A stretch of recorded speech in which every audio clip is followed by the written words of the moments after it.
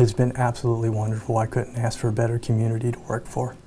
After 31 years in law enforcement, Ross Township Police Chief Darryl Haussler is hanging up his hat. Now, we followed Chief Haussler's journey as he battled scleroderma, an autoimmune disease that actually hardens your skin. And although he returned to work after months in the hospital, the illness still gets in the way.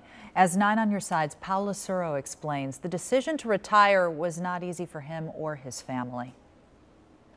Bittersweet, that is the word Chief Darryl Haussler used when I asked him about retiring from the Ross Township Police Department.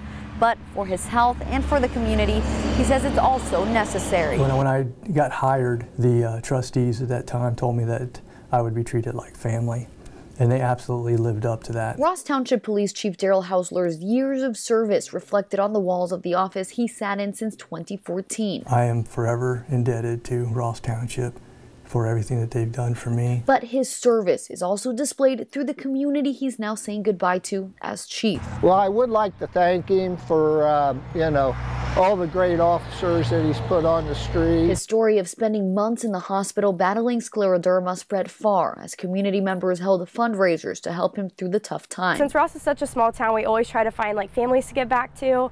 And since he's police chief, that just really touched our hearts, and we figured that was a perfect family to give to. These supportive messages, prayers, the dialysis he had to rely on since his diagnosis in 2016, and the donated kidney from a family friend are reasons Chief Haussler says he's here today. I have no doubt in my mind that that brought me through. A community thankful for each other. I'd just like to thank him and his family for making the sacrifice for him to come back and help serve our community and keep us all safe after dealing with what he's been through. I, had multiple interaction with the officers. They're all fantastic, which is a direct result of your chief. Haussler plans to officially retire on September 1st. Paula Suro, 9 on Your Side.